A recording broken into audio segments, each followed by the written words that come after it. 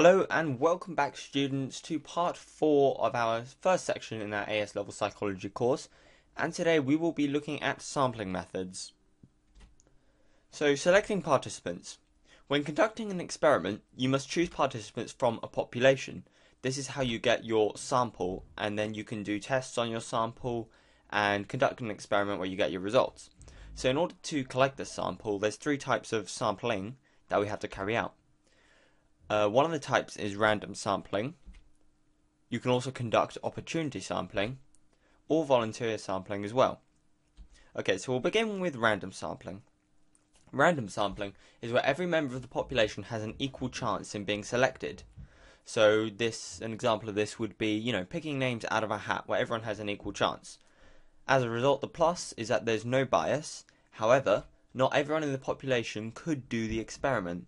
That is to say, if you're doing an experiment on rigorous activity such as weightlifting and you want to see the effect that that may have on fatigue or memory, then obviously if you pick out someone who may be a little bit older, 90 years old in the population, that isn't able to move their muscles in that way anymore, or lift heavy weights, then of course they can't take part in the experiment, which means that the sample you take isn't going to be very valid. Also, by chance, you may get an inadequate group, which is kind of similar to the following point, but not exactly what I'm trying to say. If you're testing for memory and just by chance you manage to get a group of Oxford or Cambridge students or people with very high IQ who should have quite a high memory, then of course it's going to be biased because the population you select aren't going to be varied. The participants aren't going to range from high end of the higher class to lower class, and one of higher intelligence, lower intelligence. So it can be, I wouldn't say biased because generally it is non-biased, but if you do get an adequate group, then that's not going to reflect clear results. Now the next type of sampling is opportunity sampling, and this is when you select people from the target population sort of at the time. So you're allowed to choose whatever members you want to take part in. However, this does incur bias, as whether you do it consciously or subconsciously, there may be some form of discrimination. So for example, if the scientist who's conducting the experiment may discriminate against a certain race, they may not pick them or only pick that race, etc. So it can be a bit of a problem, but you can get the exact custom fit sample to work well with your experiment with.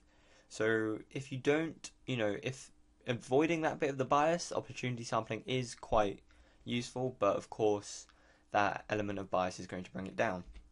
And finally, we have volunteer sampling, where a participant optionally chooses to take part in the experiment. So the negative to this is that the location of where the experiment was advertised can give a biased sample.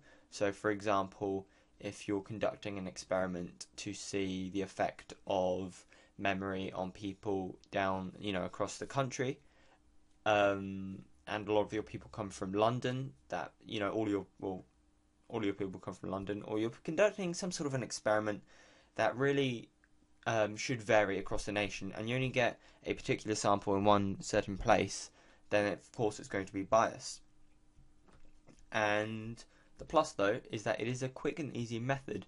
So despite the problem with the location, it can be very quick and easy to carry out. So we're moving on to the questions now. As always, I'd like you to pause, try and hide your notes, and give these 3 questions a go, and whenever you're ready to hit play, you can check the answers. Okay, so here are the 3 answers. If you did get them all 3 right, congratulations, you should move on to the next video. If not, I would advise you to move back and take down some more notes, check them, or rewind the video to do whatever you can to get them all right next time. So thank you for attending this lesson. Next lesson we will be looking at types of research in section 1, and until then I will see you next time.